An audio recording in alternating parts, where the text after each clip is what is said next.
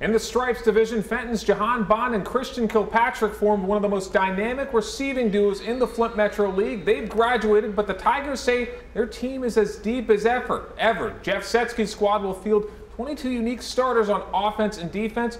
Junior quarterback Noah Sheil and his twin brother Rory plan to help the Tigers earn their stripes.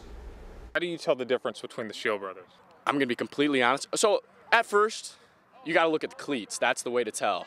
But after time, you get used to him and you figure it out. We always used to play catch in the yard, and he wasn't playing, and he was pretty good, and he could sling it, and I just thought we could use him. So I just told him to come out and play. I think we kind of read each other, you know, when to sit it, when to keep going, you know, throwing in the yard just definitely helps. The goals from year to year for us never change, right? It's beat Holly, beat Linden. Those are the first goals you set every single year. I don't even have to mention it.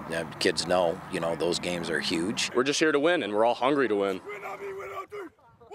Win!